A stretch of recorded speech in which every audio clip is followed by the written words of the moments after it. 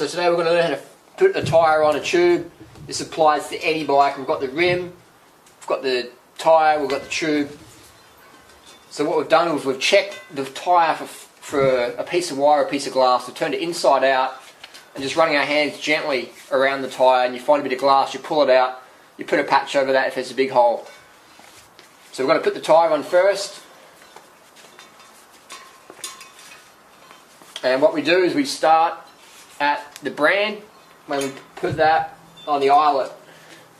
Because this is a unidirection tyre, it has the brand on both sides. If it's a directional tyre, directional tread, it will have the pattern only on the one side on the right. So we put that on near the valve. So then next time we get a flat tyre, we can easily find where the puncture was by checking the tyre first. So that goes on easy, and then we put the tyre flat like that, like it's a pizza. Just imagine you're spreading sauce on a pizza. We get our tube, we put a few strokes of air in there so it's circle, so it's round, and then we start.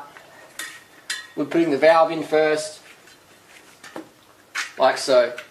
Now you always check the rim tape. This rim doesn't have any rim tape, but if it has rim tape, you make sure the rim tape hasn't moved and it's exposed to spoke eyelet, and that can cause a flat tyre.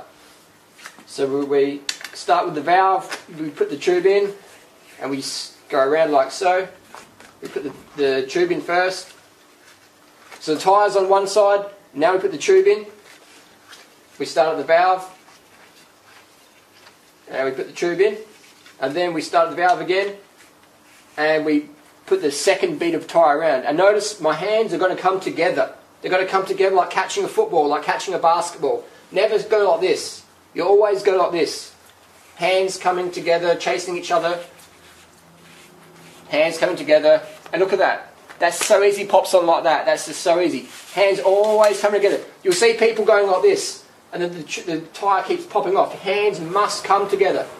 It's a thumb action. It's not strength, it's pure technique. I can get any tyre on, no tyre levers needed. And then what we're going to do is we're going to go around, make sure the tyre's not squashed between the rim and the tyre bead. If it is, we just massage it and it will suck back under. Because if it gets caught in between, it can cause a pinch flat when you pump it up. It can burst your tube. It can burst your tube.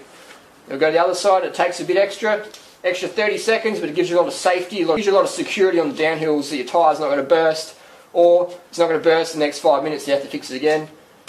And sometimes the tube gets caught near the valve and doesn't bead properly, so we just push it up and just give it a jiggle. Never use force. Always use technique. Always use patience. And now it's ready to roll. Pump it up. We look on the side of the tyre, we'll have a rating, this one's 120 psi. We give it a press there in case it gets stuck. Just put it on here. And then we look at 120 psi on the gauge, and we just pump it up. And then when we spin the tyre, we know it spins perfect because we took the time out to make sure the tube was seated properly and it wasn't stuck under the rim and the tyre bead, and that's perfect.